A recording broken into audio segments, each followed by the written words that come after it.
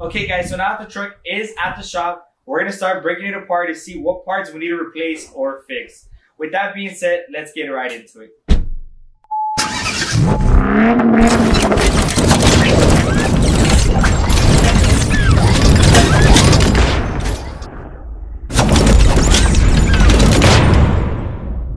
Alright guys, so I'm going to sound a bit confusing, but what we're going to do is take off this front end and put it in the Longhorn edition.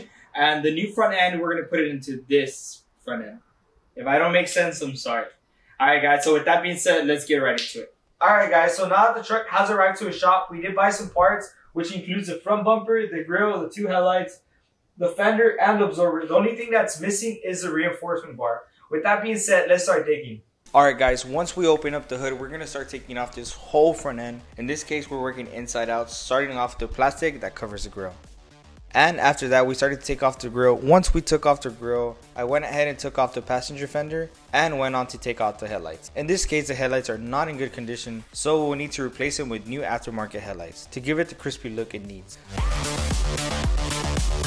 Moving on to the front upper bumper, we'll need to take off several bolts and some clips in the middle. After that, we're going more into detail by removing the upper bumper bracket to move on to the front lower bumper.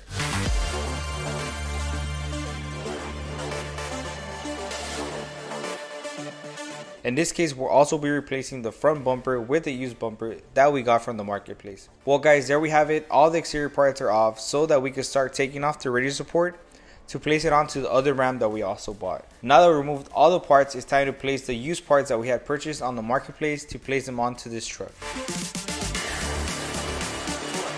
So we started by putting the black fender and aligned it so that the door could close properly. Then we went on and started to install the other ram's radiator support.